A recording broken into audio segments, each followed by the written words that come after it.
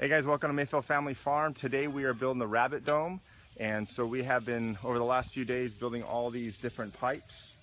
They're all different lengths, and we're going to be putting them together today in a crazy arrangement. So we'll check back in a little bit later and see how it's coming.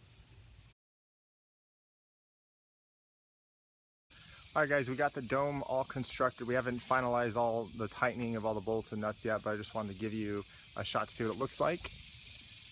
So there it is, like I said, 16-foot diameter, 9.5 foot tall. Just to give you perspective, this is a chicken tractor that's 10 foot by 6 foot, and it almost looks like you can put a few of these inside of this. So it's a pretty massive dome, and that will house our rabbits. We're going to do a colony style, just to show you what it looks like here pretty soon. Don't undo this one, or this will make me fall. Hey guys, just wanted to give you an update. The dome is all done. We spent the rest, about 2 days getting the brick perimeter built around it so that way it'll sit on a level surface. So just wanted to show you what it looks like, all complete. So you can see the bricks that we did all around.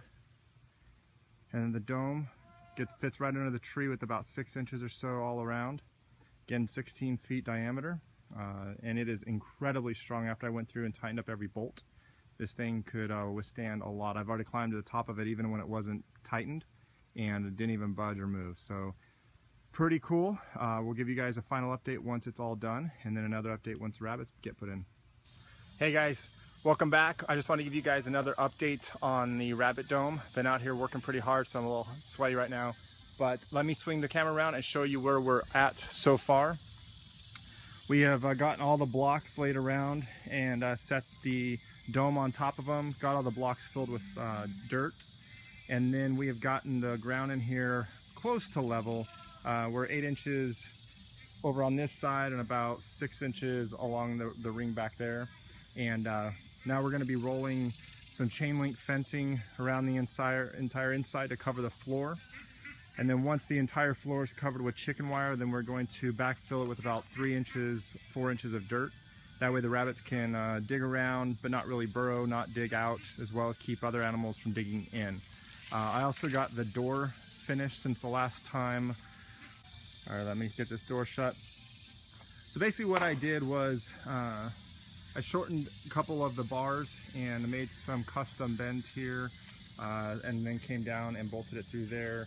And then I'll show you on the inside where we use some conduit straps to strap the door frame on.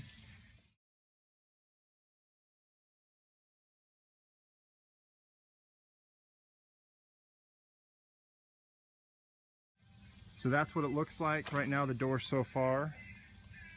And then we're going to continue wrapping the mesh here. Got 4 rolls that's going to wrap around. That'll take us up to about 8 foot, which is right around this area. And then the top 8 feet, 10 feet, we're going to either do tarp or do shade cloth, just depending on how it works out. More than likely we will do tarp. That way there's always a dry spot in the middle that they can always get to in case it's raining pretty hard. So that's the update. Alright guys, well again, thank you for checking us out. Hopefully the next time that we do an update, the floor will all be done, and either the shell will be finished or we'll be in the process of finishing that. So don't forget to like us on Facebook and click follow on YouTube. Thanks guys, see you later.